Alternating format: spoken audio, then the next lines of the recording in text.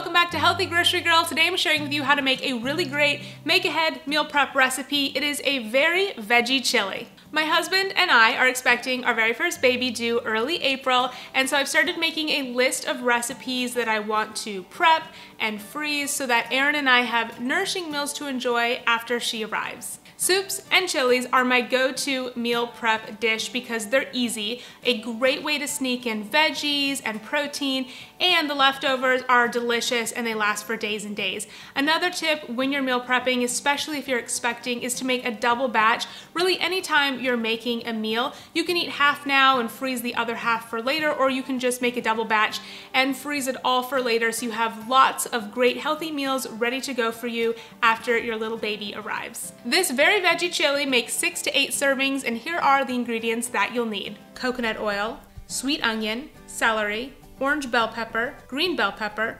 vegetable stock, crushed tomatoes, chili powder, oregano, cumin, garlic powder, black pepper and sea salt, white beans, black lentils, baby kale, and spinach.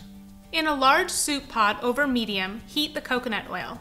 Add the onion, celery, orange bell pepper, green bell pepper, and saute for 15 minutes. Then add the vegetable stock, crushed tomatoes, and all of the seasonings. Stir together and simmer for about 20 minutes. Finally, add the baby kale, spinach, white beans, and black lentils. If you plan to eat the soup now, simmer for another 15 minutes until fully heated and then enjoy. If you are going to freeze this soup, like I am today, remove from heat after you add the greens and beans and let cool. Scoop into freezer-safe glass jars, making sure to leave room at the top for expansion, and secure with a tight lid and place upright in your freezer.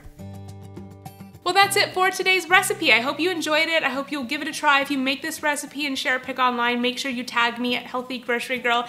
And as always, we post the full recipe, directions, and ingredients on our blog, on our website at healthygrocerygirl.com if you want to view, print, pin, or save the recipe. Thank you so much for watching our video today and subscribing to our channel. We love you so much. We hope you're having a wonderful day, and we'll see you in the next video. Bye, guys.